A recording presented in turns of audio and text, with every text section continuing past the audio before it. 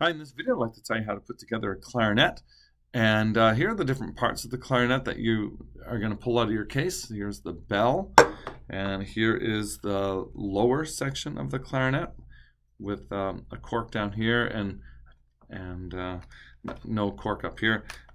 This is the upper section of the clarinet, has a cork and a cork there, and this is the barrel, and this is the mouthpiece with the ligature on it. And of course, this is the reed. While you put the clarinet together, please put the reed in your mouth and just leave it there. Leave it there the whole time while you're doing this, because this needs to stay in your mouth for a minute. Keep it wet. This is the barrel, or the bell, and this goes into the lower section of the clarinet. And so you take this, put your fingers here and here, and this is my left hand, this is my right hand. And I twist as I do it. Don't just push it on, but twist. Next, take the upper section of the clarinet, and the part with all these keys on it, what you're going to do is hold those so they're down like this in your left hand, and hold it down. Hold those so you see these little things move up and down. So these keys move up and down. So you're going to hold them in the down position, and that raises this little metal rod there, and so you can take this and then line it up with the metal rod that's on this side, and so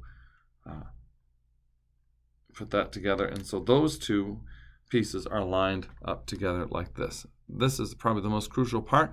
You'll know if it's done correctly because the three holes sort of line up with these three holes. If it was wrong, you'd sort of be like the holes wouldn't line up together. So just make sure that they line up together like this, and that will be in line two.